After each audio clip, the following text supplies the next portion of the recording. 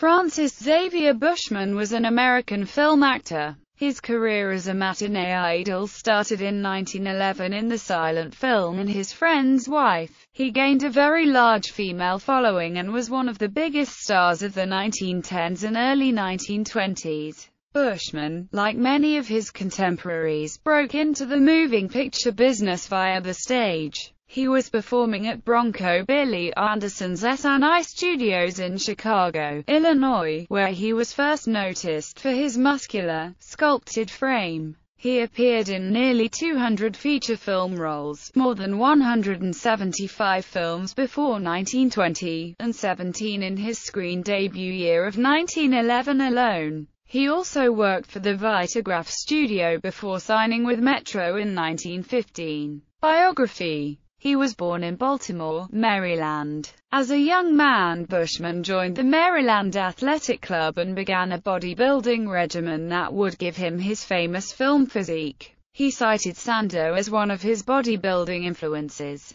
In New York, he worked as a sculptor's model, often posing in the nude in sessions. In 1902, he married seamstress Josephine Fladine Duval. By the launch of his film career, the couple had 5 children. In 1918, he was the subject of a national scandal as his affair with longtime co-star Beverly Bain became public. 3 days after his divorce with Josephine was final, Bushman and Bain were married. They would eventually have a son. Bushman and his studios had kept his marriage secret for fear of losing popularity. He was married 4 times. Bushman eventually retained the talented services of Harry Reichenbach as his agent. When Bushman noted that he would be well suited to starring in the upcoming 1925 film, Ben-Hur, Reichenbach had a plan to increase his client's marketability. He took Bushman to see studio executives from the railway station and dropped pennies to the street from his pocket.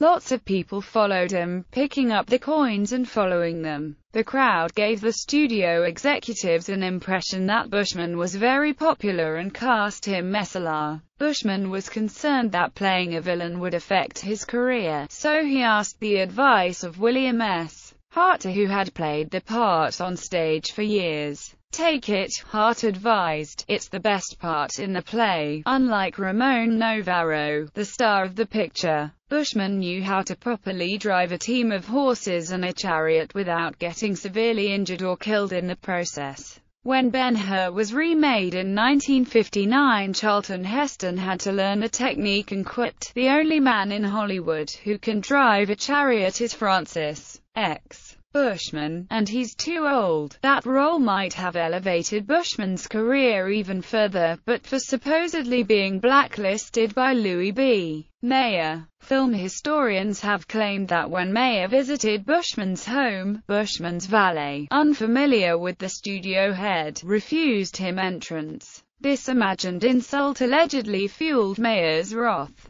At the peak of his career, he was advertised as the handsomest man in the world. Bushman was also known as the King of Photoplay or the King of Movies before those titles were more popularly attached to Clark Gable. Bushman was paid large salaries during his screen career, and donated the land upon which Sid Grauman erected his famous Chinese theater. But his fortune was wiped out in the Great Crash of 1929, and his career as a movie star had had its run. Bushman eked out a living taking small roles in pictures and attempting to run a few small businesses. On viewing one of his early films, Bushman is said to have remarked, "My God, look at that. I'm putting all my emotion into my chin." After his film career had waned, Bushman made his broadcasting mark on the CBS radio network's long-running dramatic serial entitled Those We Love. In the soap opera, which ran from 1938 to 1945, Bushman played the role of John Marshall, a father of the twins. Robert Cummings rounded out the cast.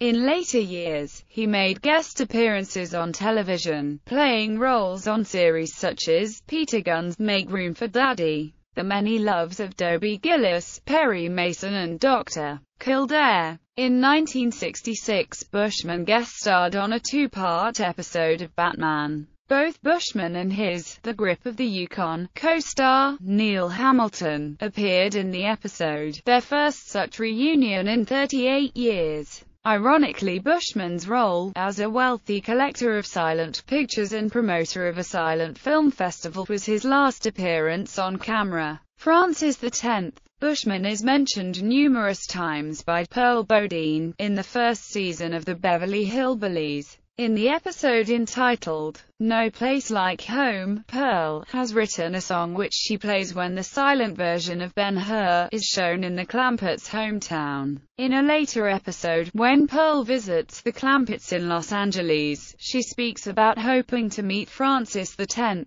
Bushman. In the episode, Jed's Dilemma, Jed takes the family on a sightseeing tour of Beverly Hills. When passing a fancy home, Pearl wonders if it could be the home of a movie star, possibly Francis X. Bushman. Jed tells her no, because he got a good look in the yard and didn't see room for horses or a chariot. Francis X. Bushman died from a heart attack in Pacific Palisades, California, on August 23, 1966. He was interred in Forest Lawn Memorial Park Cemetery. Filmography. See Francis X. Bushman filmography. Legacy. His son Ralph Everly Bushman had a film career from the 1920s through the 1940s. Tall and good-looking, he was in over 40 films, often playing stuffy upper-class types or menacing gangsters. In Brown of Harvard he was cast against William Haynes and Jack Pickford. He was often billed as Francis X. Bushman Jr., Francis Bushman's granddaughter, Barbara Bushman Quine, married actor Harry Morgan. A grandson, Pat Conway, the son of film director Jack Conway and Bushman's daughter, Virginia, starred on the ABC Western television series Tombstone Territory.